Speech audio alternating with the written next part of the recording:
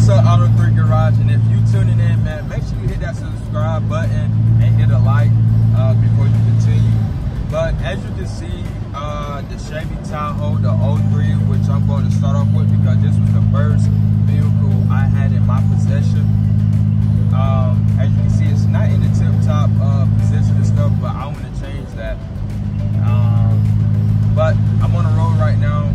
When I get back home, I'm gonna go over each detail of, you know, what I changed or done. And as you can see with the previous pictures I sent from like 2018 and now, it being change after change each year and stuff. But hey, I'm gonna get in detail with that. Can't wait. See you in a bit. But make sure y'all like I said, subscribe, and let's dig into this Tahoe. Let's, you know, give little stories and stuff on it. And we're gonna do the same thing with other two cars, which is the Mercedes and the Porsche. I'm in the Mercedes right now, whipping it in. It need like very little work, very minor stuff. So let's get into it, and see y'all. Thank y'all. Appreciate y'all. Let's go.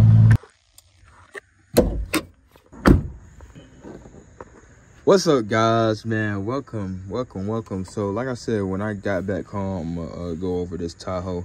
This is my Chevy Tahoe 03. This was given back when I was in high school, about 2018 or 17. My mom, she had it. She was whipping it and stuff, and then it was given to me. I loved the truck ever since and stuff. I love the styling of it and everything, and also been putting my own taste into it, but time has found its place, and I want to restore this truck, or, you know, make it look better than what it is right now.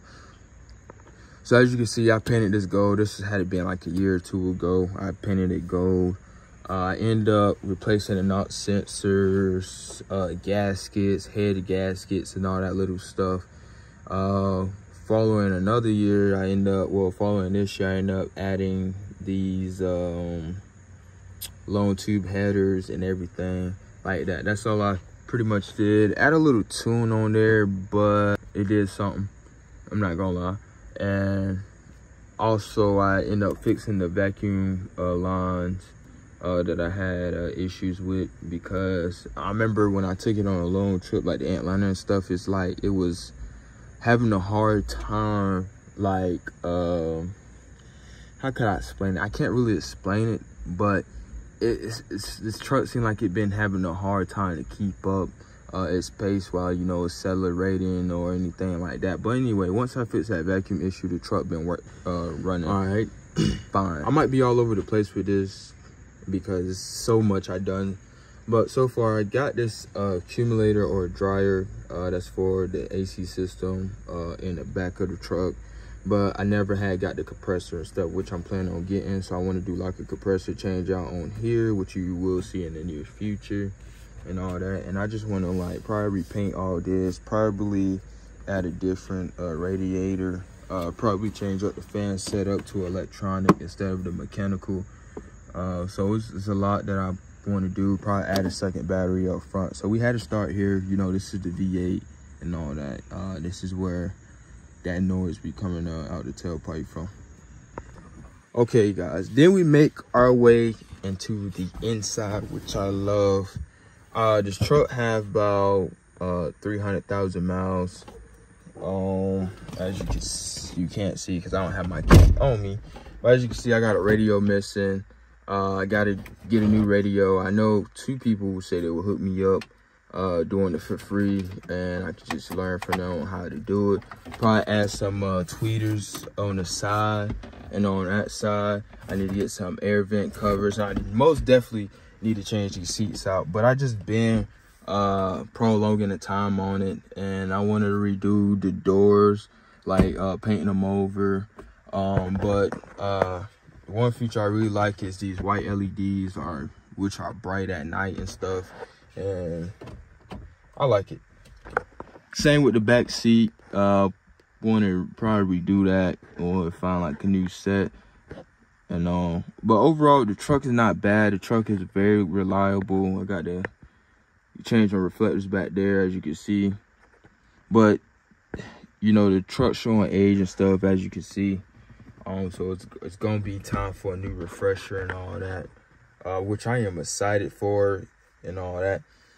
But I've been around people who have like classic cars and stuff, and they be like sitting and all that, and it be some time that, you know, they have other stuff going on and stuff. They don't have time, you know, redoing stuff at I guess a certain moment. And that's just how I am right now. I really want to redo this truck, so that's what you all gonna see on the channel. But it's the inside, not too crazy. I just want to add a new radio, get a new little bass thumping in here, paint the doors, get like this black and gray tone. That's what I'm looking for. Redo this and all that. So yeah, so let's just go outside. All right, so on the outside, back up front, which we're gonna make our way back around, I want to change these lights. These are the halos. They got the halo rings. I love them and stuff. I might keep them, but I seen the other one where they have like an LED strip that's like curved a little bit, but it's get like a little meaner look. I'm thinking about putting some LED pod lights down here. I had some yellow fall lights, but they are gone. You know how you think of something going to fall out and it end up falling out? Yeah, that's what happened. So that's it for the front. I want to add a bush guard on here, repaint all this little stuff right here. And I added these wheels about a year or two ago. The whole set cost about like 19. As you can see, probably need to rotate these tires, but I got the long tube headers right there. As you can see, that's what was recently put in.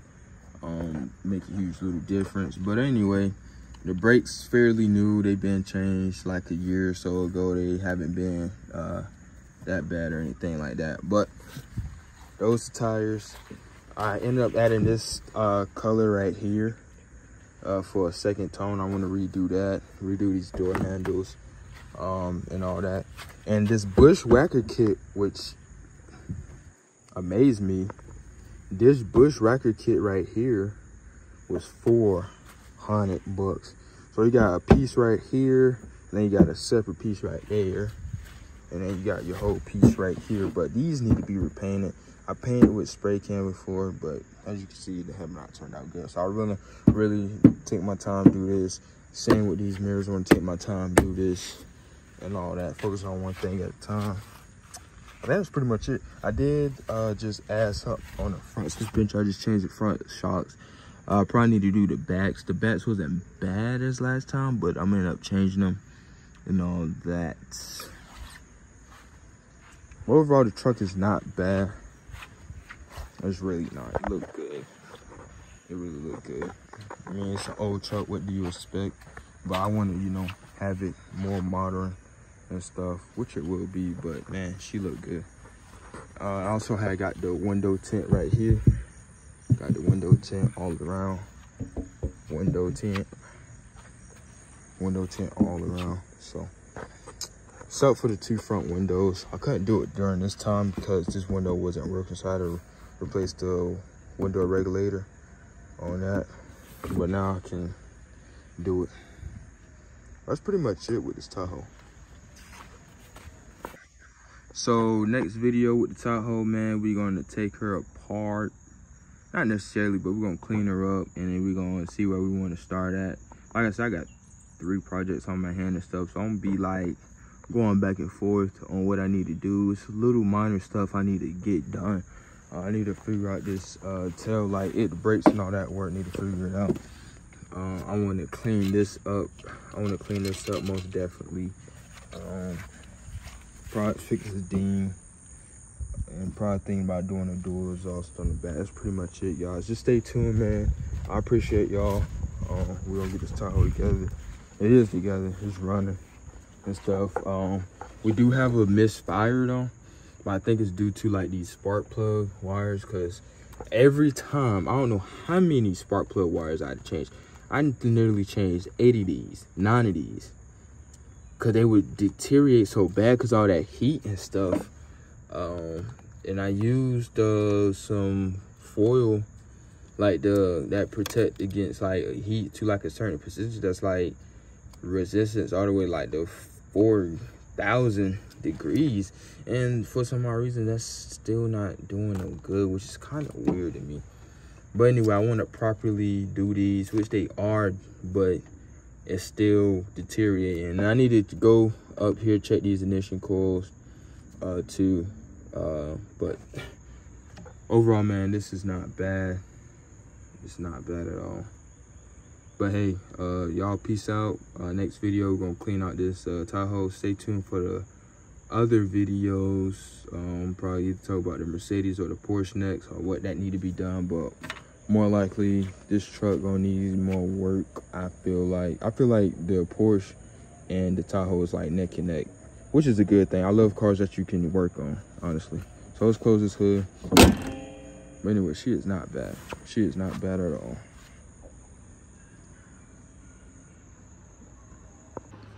What's up? What's up? What's up? If you made it this far at the end of the video, I really appreciate you. Thank you. Make sure to leave a like and leave a sub. It's really appreciated. We got more to come on this Tahoe. Like I said, next video probably just gonna clean it out, and I don't know where I want to begin at. So I guess just let me know where should I begin. But like I said, it's an old, pretty truck. I love it and stuff. I really appreciate it. And the thing sounds so good and amazing. Like, I always get good compliments on it and stuff. But like I said, I just want to have this truck, you know, modern in a way. Just up to date, basically. You know, changing the seats. Just something. I want to do like a Cadillac interior swap, because, you know, Cadillac and the GMCs and all that, they all like the same and stuff. So everything needs to be swapped over and stuff like that. But we don't know. But I don't want to hold y'all up. But I really appreciate y'all once again for watching the video. And I'm glad to show y'all the insides of the Tahoe and what it need to be done. And that thing bulletproof now. That thing's still gonna run. No matter what, she still run. That's what I love about GM. They never let me down. So I seen stories and stuff, but me personally never let me down. I just had like little few issues, like water pump issue. That's pretty much it. That's all I experienced. No training issue, fingers crossed. Nothing too catastrophic. Like I said, right now I'm having like a little misfire and stuff. I'm gonna go over all that in the next video. So peace out, man. Be safe.